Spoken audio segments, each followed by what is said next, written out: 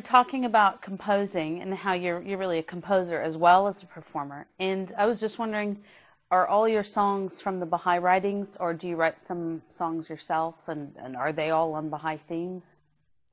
I write lots of different kinds of music, and sometimes instrumental, so just the harpist playing. But my favorites are to take the writings of the Baha'i faith and set them to music. But other ones, for example, I have recorded a CD called Sweet Mothers and Angels a few years ago, and that is focused on women, you know, the lives of grandmothers, mothers, and daughters.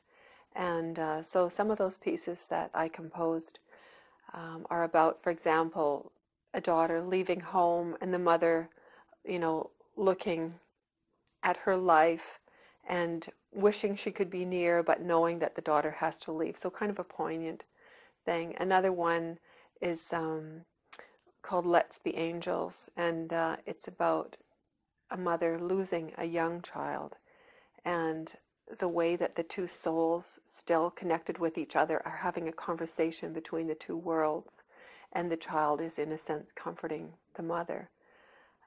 So I guess human and personal kinds of pieces.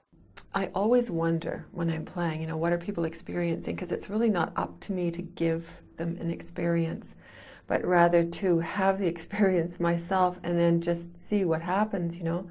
So a lot of times people will be taken back somewhere. They remembered, you know, their mother singing this lullaby, or perhaps, I don't know, it brings up emotion. It seems to evoke emotion, longing and emotion and joyfulness. And a lot of people say, you know, listening to the harp after a long day or week of work is a great way to finish it off.